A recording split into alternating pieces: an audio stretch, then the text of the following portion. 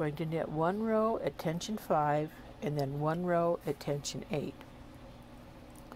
The reason for that loose row is we're going to hang this buttonhole band over the top of the right front,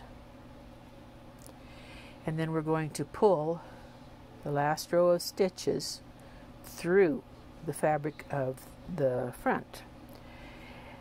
By knitting one loose row, it gives us just a little more wiggle room, and it works better so that there's not a really big pull along the front edge. So one row at tension 5, one row at tension 8.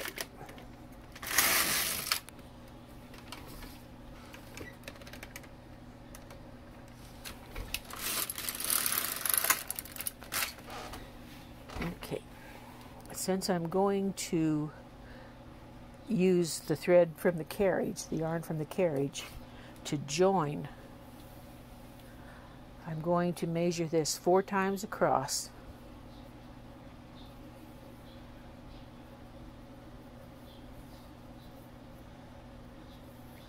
Plus just a little bit extra. I'd rather cut off 12 inches than run out. And then I'm going to take it off on waste yarn.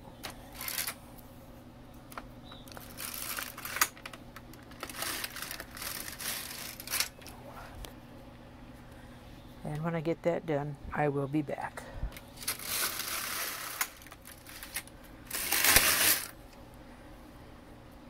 Take off everything dangling. If you have weights, pull them off.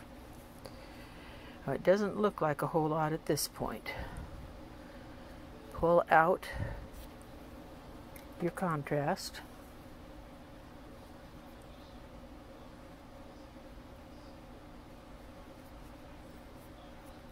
Of course, now that I want it to come out, it won't.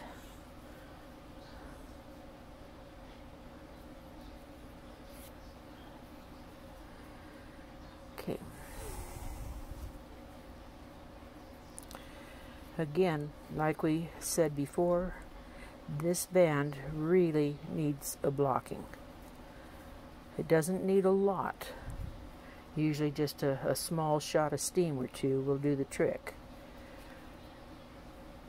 And as long as you're careful, very careful, you can usually very lightly steam block most acrylics. But again, it's very lightly and very carefully. And I would definitely recommend make a swatch, practice on your swatch so that you know what it's going to do. You don't want to put a steam iron down on your finished sweater and ruin it. And believe me, it can happen.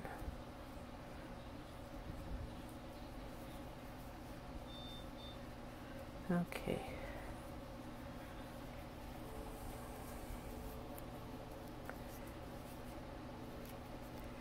Yeah, this will work a little better once we get it attached to a garment.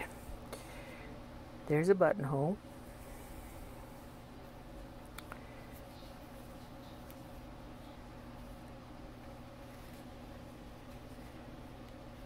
This is what the buttonholes look like.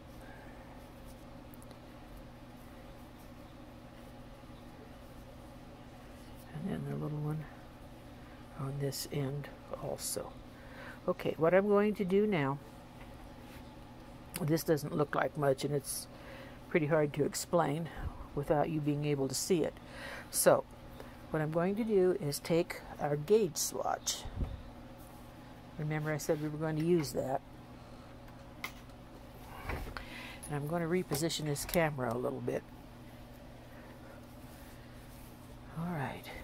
Now, I left all of those needles in work position. We know that that's how many stitches we need.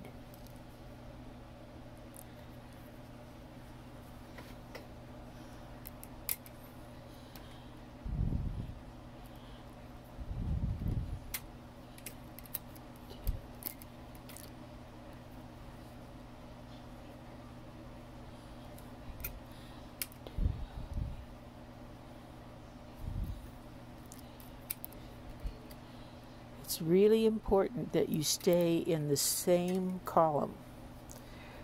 See where this line is?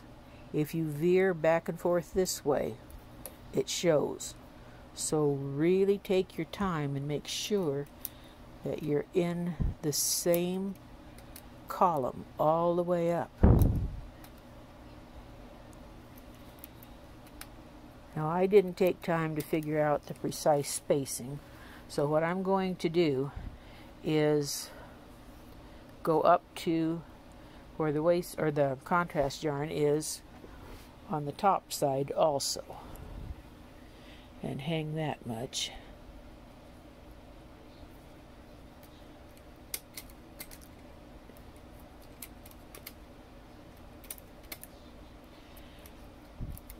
I'm picking up 3 stitches per every 4 rows in these sections. And then when we get through the contrast color, I'm going to show you a little bit different way to do it.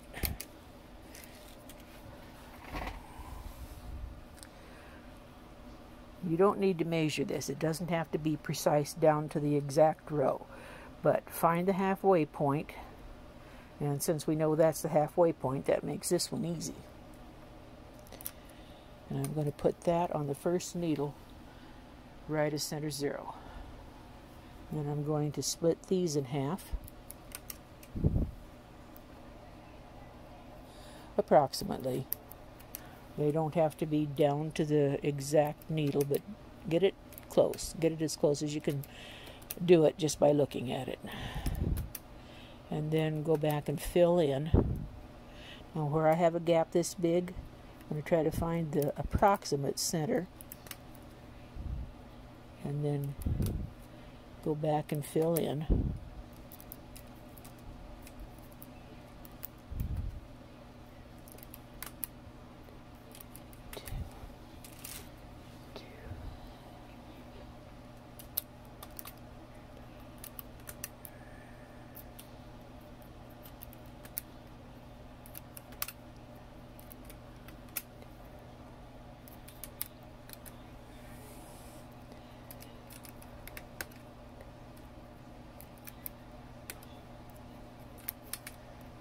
See how much easier this is? You don't have to count it out. You just simply eyeball it. Okay. Now we're ready to put this back on.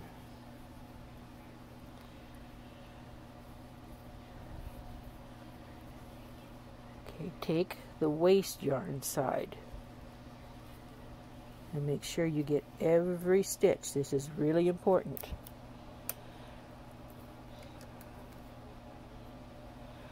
What I'm doing is, again, I'm using my thumb as sort of an extra tool, and I'm putting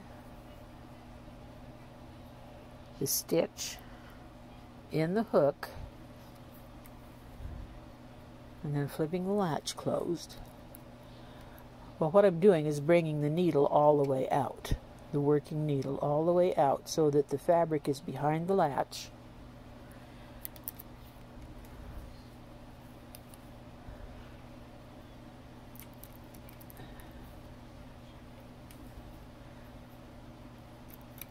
You'll find it's a little easier going than I am, because I'm trying to work around the camera.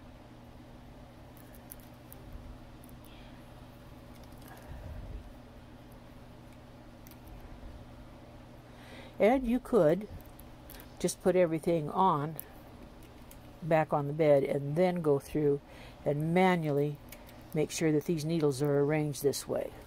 What you're going for is the fabric back behind the latch, the band in the hook, and the latch closed.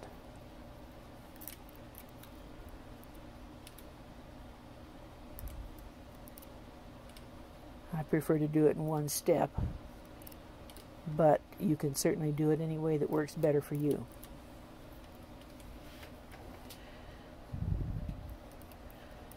I'm going to do this all the way across, and then I'll be back. Now we're going to push all of the stitches through the fabric.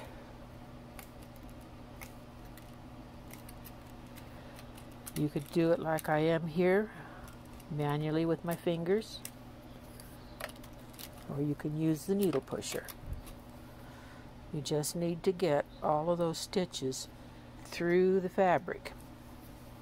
And that leaves us with just one stitch on each needle. This right here is actually the edge of the front.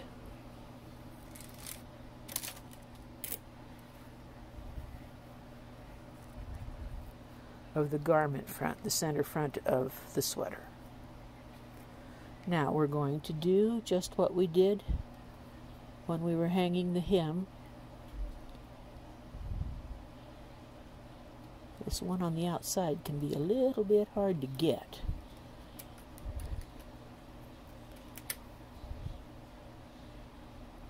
See, I'm just picking up one loop, just exactly like the way we did when we hung the hem.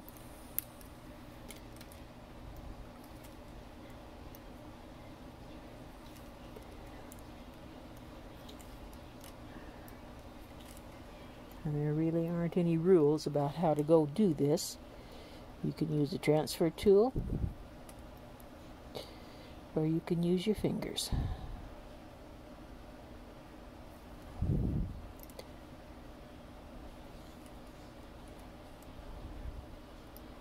As long as you get those loops picked up, really doesn't matter how you did it.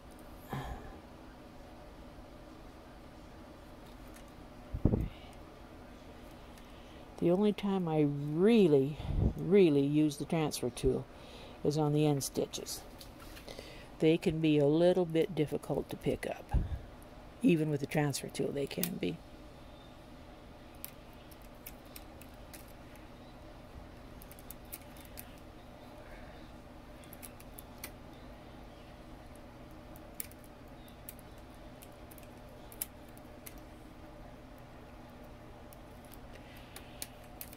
And now we just need to bind off.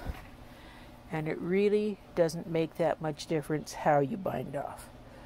I normally would use either a sewn bind off at this point or the quick knit one row loose bind off. And since we're trying to save time, I'm going to just do that this time. Turn the tension dial up as high as it will go. That's 9. And then knit one row. Now remember I said I measured 4 times the length of the yarn when I took the band off. This is all that's left. So I would definitely go 4 times the width of the bed before I cut this. A lot of times I'll go 3 or 3.5, but since I knew I was going to be up at a very loose tension, I gave myself a little extra. And then I've dropped a stitch here somewhere. Oh, there it is.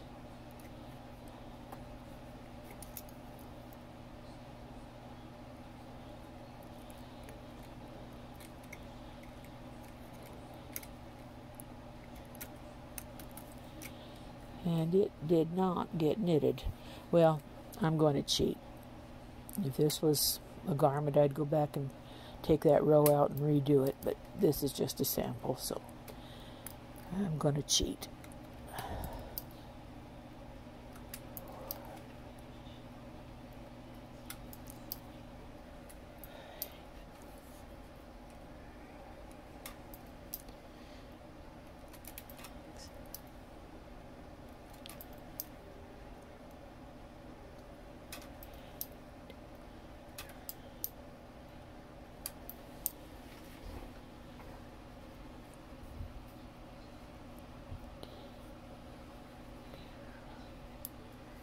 Okay, pull the yarn in through the last stitch to fasten it off.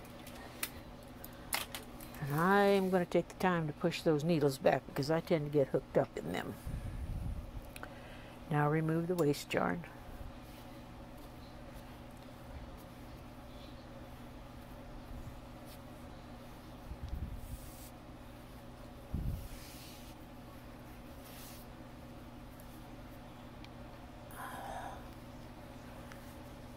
Okay, this is what it looks like immediately right off the machine. This has not been blocked I haven't done anything to it except pull out the waste yarn, which you just saw me do. Okay, I would definitely recommend steaming. Now, this is a stockinette garment. Stockinette rolls. Doesn't matter if you have a band on it, it rolls. Steaming will help, but I want you to see what it's doing when I let go. Where's the band? It's in there. The band is non-roll. It isn't rolling, but it's going right along with the fabric that is rolling. So even though you're using a non-roll band, be prepared for your cardigan front edges to flip over to the inside, because some yarns are really bad for that. And this one, if I didn't get it blocked pretty good, I think would probably roll over twice.